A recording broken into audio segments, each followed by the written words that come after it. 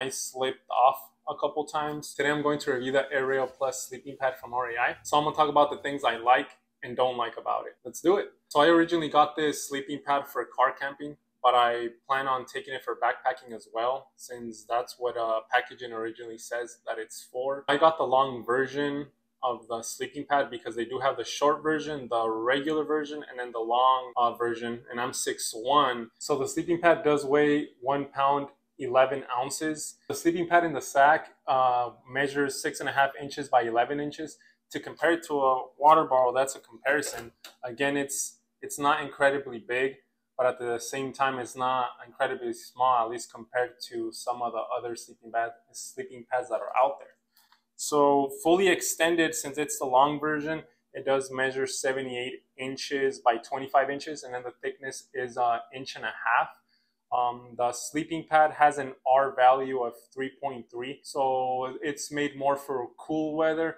A lower R value would be more for like the summertime, and a higher R value, closer to 5, is more for colder weather. Sleeping pad is a self-inflatable sleeping pad, although that's not all true, since you do have to blow some air into it and help inflate it itself so it's fully inflated when you're ready to sleep on it. Let's get into the things that I like and don't like about the sleeping pad. It was pretty fast to inflate, I would say. The price, I don't think it's incredibly expensive compared to some of its rivals. I mean, I think it's on the lower end. It was $99.95 without taxes. So I'm a back sleeper myself. I found it pretty comfortable. That's definitely one thing that I like about this sleeping pad.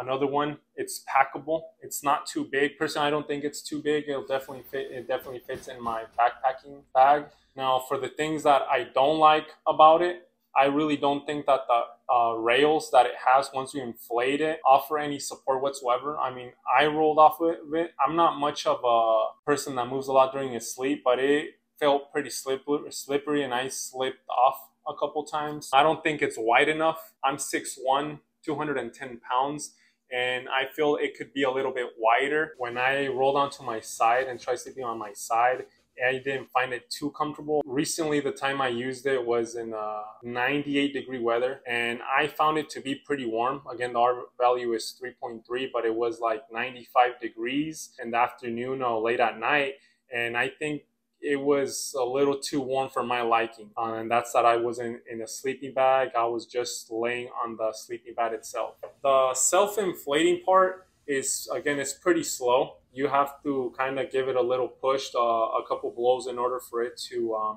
fully inflate. But definitely the one thing I don't like about the sleeping pad is when it's time to put it away. I find it a little annoying how you have to, maybe, you know, it's just me, I'm being a little picky, that you have to roll in the air rails. You gotta make sure the little valve, if it's just you, the little valve is hinged, so the air starts pretty much getting pushed out of the sleeping pad. If not, well, if the valve stays closed, then it starts inflating again, and it's just kind of a hassle to roll it back up. So that's my honest review for the Airrail Plus sleeping pad from REI. If you guys have any questions, write them down below, and I'll get back to you guys as soon as I can.